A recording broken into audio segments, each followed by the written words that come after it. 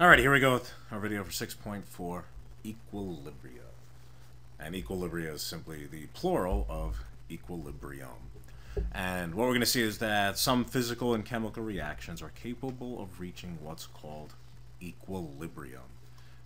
Right? And the part that we usually think of from equilibrium is equal. However, that does not mean that the amounts of the reactants and products are of equal quantities. It means something else, and we're going to take a look at that. Equilibrium occurs when the rate of the forward reaction equals the rate of the reverse reaction in a closed system. It's represented, and we've seen this already, by double arrows instead of a single arrow. And this illustrates to us that the reactions are proceeding in both directions. And it tends to happen at the same time. Now, equilibrium is what's called dynamic, which means that it's constantly changing or fluctuating. Okay, and we can affect it. And also, the forward reaction is constantly happening, and the reverse reaction is constantly happening.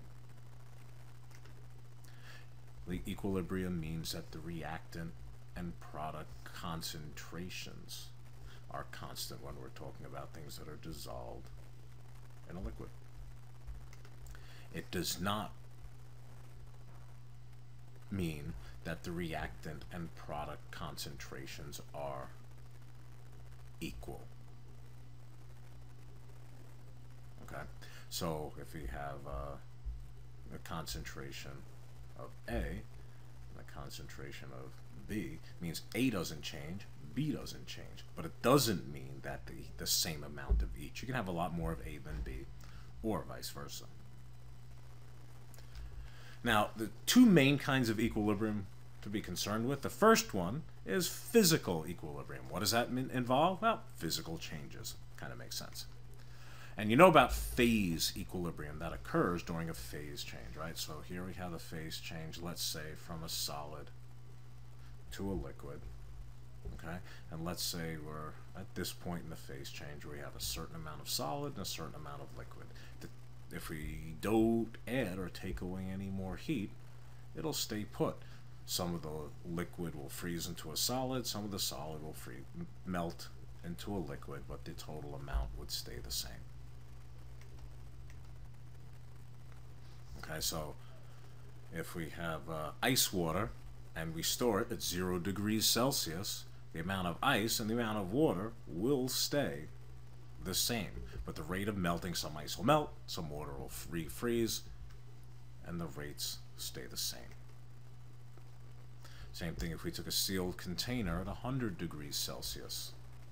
Right, we have water in this sealed container.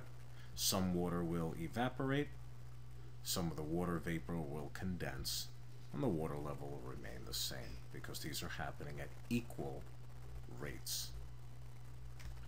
In the solution, equilibrium occurs at the solution saturation point, where the rate of dissolving equals the rate of crystallization. So let's say you have water and you add so much salt that a little bit of it piles up on the bottom here. Some of the salt will be constantly dissolving. Some of the salt that's in the water will be constantly precipitating out and forming that solid again. In a chemical reaction, in a chemical equilibrium, that's what happens when the rate of the forward reaction is equal to the rate of the reverse reaction. Or we can say the rate of breaking bonds is equal to the rate of forming bonds. Alright, that brings us to question time. We're just going to have to be able to define equilibrium in terms of reactant and product concentrations, as well as of forward and reverse rates. Alright, that brings us to the end. I will see you guys.